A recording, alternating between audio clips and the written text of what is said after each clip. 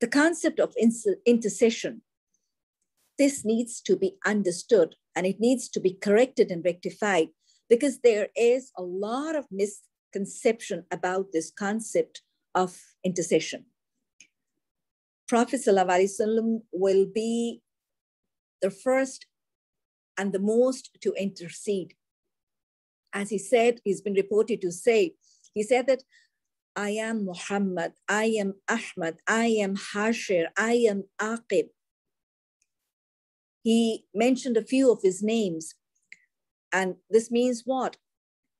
That he is the praised one. And he will be the prophet after which there will be the day of judgment. Aqib means that there will be no prophet or no messenger after him and between him and the day of judgment. And Hashir means that after him will be the Hashir. And Hashir also means and refers to that he will be the first to be raised on the day of judgment. And we know that the Prophet ﷺ will be the first to be raised on the day of judgment. And then Hazrat Ibrahim alayhi salam, although Hazrat Ibrahim alayhi salam will be dressed and clothed before Prophet ﷺ. And Prophet ﷺ has also told us that he will be the first to reach the grounds on the day of judgment. And there he will reach on the river of Qawthar. And there he will recognize the people of his ummah, his followers, by the parts of the body which will be shining because of their ablution and wuzu. And he will recognize them, and then he will give them water. And all the followers who will drink the water of the river of Qawthar, Prophet ﷺ said that anyone who will drink the water of the river of the Qawthar will be like what? Prophet ﷺ said, it will be as white as milk, and it will be even more sweeter than honey, and it will be more cooler than ice. And Prophet ﷺ has reported to tell us that anybody who will drink it on the day of judgment, he will never feel thirsty. And any person who will be deprived of this water of the river of Qawthar, then his thirst will never quench. And Prophet ﷺ has also warned us that there will be people whom he will recognize as his followers, but he will see that the angels will be stopping the people from reaching out to the Prophet ﷺ. And Prophet ﷺ said that I will recognize them as my followers and I will recognize them as people of my ummah, but I will see that they will be stopped from reaching out to me, and I will ask them that why are they being stopped? And I will be told and I will be informed that Muhammad sallallahu alaihi wasallam, you do not know that after you, these were the people who had indulged in innovations and bid'ah. And then because of committing innovations, they will be deprived of the water of the river of Qawthar, and they will be deprived of the intercession of the Prophet sallallahu alaihi wasallam. That is why we need to understand what intercessions and bid'ah are. Prophet sallallahu alaihi wasallam said, "Kullu muhtasatin bid'atun, kullu bid'atin zalala, kullu zalala finnar." All things which are not in religion and they are fabricated and they are created and they are innovated, they are bid'ah. And all the bid'ah are what? They are misguiding. And all the things which are misguiding, kullu dhalala finnar, they will be in fire, in hellfire. Allahumma ajirna minan nar. Prophet ﷺ has also warned us that anyone who respects and regards and honors a person indulging in innovations and committing bid'ah, Prophet ﷺ said, "Laysa minna," he is not from among us. The person participating and indulging in innovations and bid'ah will not be considered as a follower of the Prophet ﷺ. So how will there be intercession on the day of judgment? There is a lengthy hadith of the Prophet ﷺ in which he informed that every prophet was granted a supplication which would be accepted in this world. And Prophet ﷺ said that all the prophets made a supplication and they asked for something in the world, in their worldly life. But Prophet ﷺ postponed his supplication for the day of judgment. And what will he ask for on the day of judgment? What his supplication will be on the day of judgment? He explained.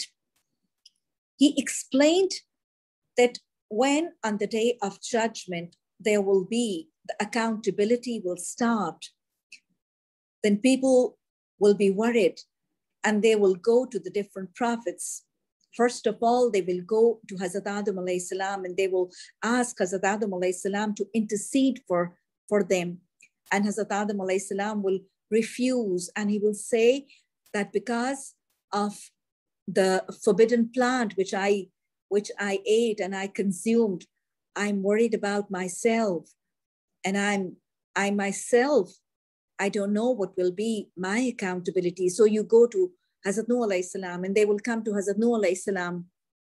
And then Hazrat Nuh alayhi salam will also refuse intercession and he will refer them to Hazrat Ibrahim alayhi salam.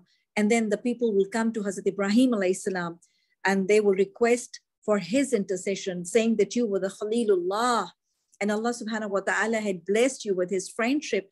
Now please intercede for us. And Hazrat Ibrahim alayhi salam will say what? That I had committed a tariya in my life. And tariya is what? It is a statement which, although it is a statement which is true, but it is a statement which is false. It is a false statement, but it gives the effect of a truth. So it is a false statement, basically. So he will be worried about that. And he will say that I cannot intercede for you. And you go to Hazrat Musa alayhi salam and they will approach Hazrat Musa alayhi salam and they will say that you are Kalimullah, you were Kalimullah. Allah subhanahu wa ta'ala directly conversed with you and you had conversation with Allah subhanahu wa ta'ala. So now please make intercession for us. And then Hazrat Musa alayhi salam will say, he will mention that I killed a person and I'm worried about my own soul. Nafsi, nafsi will all the prophets and messengers will be calling out. And then they will approach Hazrat Isa alayhi salam and they will ask him and request him for his intercession. And Hazrat Isa alayhi salam will say that I know that after when Allah subhanahu wa ta'ala lifted me to heavens, my people, my followers, they started worshiping me and they leveled me to the rays of Allah and they started calling me by the name of Son of Allah. And my followers, they indulged in polytheism and associated me as a partner of Allah and a son of Allah. So I'm worried for myself, nafsi, nafsi. And then people will come to Prophet sallallahu alaihi wasallam for intercession and he will intercede. And in other words, it is reported that how Prophet ﷺ will intercede. The words of a Sahih and a lengthy hadith tell us that after all the people, the judgment of all the people will have been taken and completed, then Prophet ﷺ will make a prostration, a lengthy prostration. He will go in sajda. And Allah subhanahu wa ta'ala will address him. And Allah subhanahu wa ta'ala will say, O Muhammad sallallahu alayhi wa sallam, raise your head and ask what you want. And then Prophet sallallahu alayhi wa sallam will say, Ya Allah ummati, O Allah, my followers. Just imagine, just stop and think.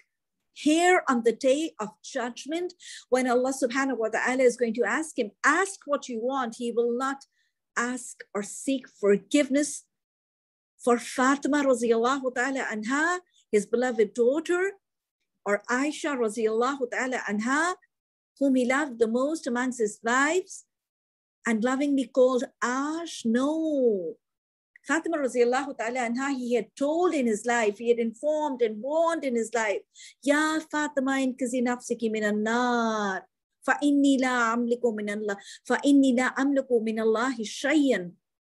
Oh Fatima, you prepare to save yourself from hellfire, for I will not be able to plead and protect you from hellfire.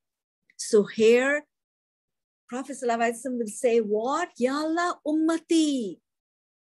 Just imagine how much he will, and he does love everybody, all of us, and how much he will care for each one of us, and how much he will be bothered for the protection of all of us.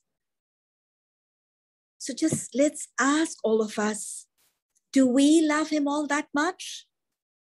Do we work? Do we struggle? Do we strive to protect, to establish the religion, the book of Allah, which he loved? Allah subhanahu wa ta'ala make us one of those who strive and struggle from day and night to implement the teachings of Prophet sallallahu alaihi wasallam's beloved Quran and his beloved deen. Make us one of those who strive and struggle and work hard day and night to protect the teachings and to spread the teachings of the Quran out of love for the Prophet sallallahu alaihi wasallam. So intercession is a fact, and Allah subhanahu wa ta'ala will allow intercession. But what we need to understand is the actual concept of intercession, the conditions for intercessions. Who will intercede? This will be strictly with Allah's permission and will, as Allah says in Ayatul Kursi, "Man zallazi yashfa'u indahu illa bi'izni." The discretion to grant the right to intercede will only and only be by the order and permission of Allah. The second point, who will be interceded or who will receive intercession will also be strictly by the permission of Allah only. The third point, the sole discretion to accept or reject any intercession also lies with Allah alone.